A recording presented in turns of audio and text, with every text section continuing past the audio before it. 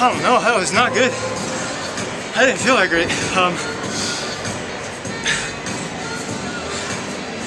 Yeah, I didn't feel good. What were you expecting for time coming in, or what? I thought I'd run a super smooth 220, get in on time. Yeah, I don't know. You never know. Hopefully these guys go slow.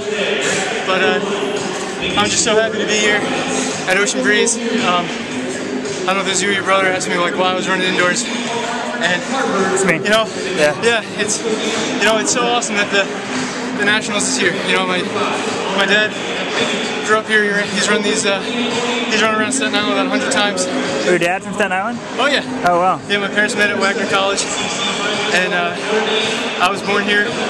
I told him to move away when I was 3 months old, and it's a good thing my dad listens. My dad, he commutes to Staten Island every day. He's the assistant principal at Staten Island Tech. Coached at Curtis High School for 12, 15 years. Jeff, how long did my dad coach at Curtis? Dad? Like 6 years, right? Oh, 6 years, okay. 6 years, yeah, 6 years. The fish gets bigger, but that's right. Yeah. And he coached with me for 6 or 6. That's right, 5 or 6. Yeah.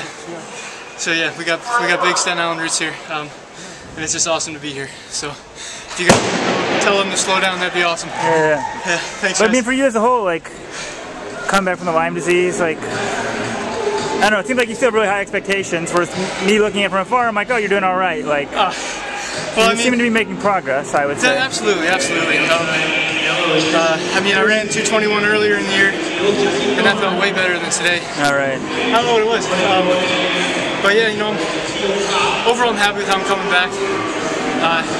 It wasn't an easy summer or fall, but you know, we can't all be Donovan Brazier, train for a month and run 144. But you know, I'm trying hard, and you know, racing's way better than not racing. Even if it's 222, beat my high school time, so not trying to brag, but you know. So it's What, you ran faster in high school than you did today? No, I ran faster today Oh. in high school. Thank God. But yeah. Anyway, we'll see how this goes. Like Milrose. I mean, how was that for you?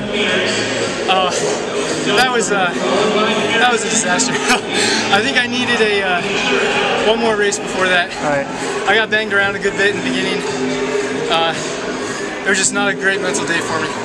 I came back last week and ran 402 and 227. Felt like way better.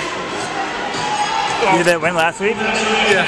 Where was that? I was right here. It was like fast track last chance. Cool. Yeah. I just think I need a few more races under my belt, a little more training. But I know it was great getting to race Clayton. You know, he's looking awesome. And my sister's running the 600 in a little bit. Really? Yeah, she got in. So how good is she? How good is she? Yeah. She's way better than I am. She should be in the men's 1,000 if you ask me. She ran the 4 hurdles in college because she didn't want to train for the mile. 2 years ago she ran 205 and she won the open division of the 5th Ave mile in 442. She's a full-time nurse anesthetist student. She'll have her doctorate in May, I think. How old is she? Oh God. She just turned 30. She's the older sister. Oh yeah, oh yeah. Wow. What we got? 221 for the winner. 21.95. All right, hey, that's 1 heat down, 2 to go. What was your time? 22-0. Oh, you're gonna make it, I think. We'll see.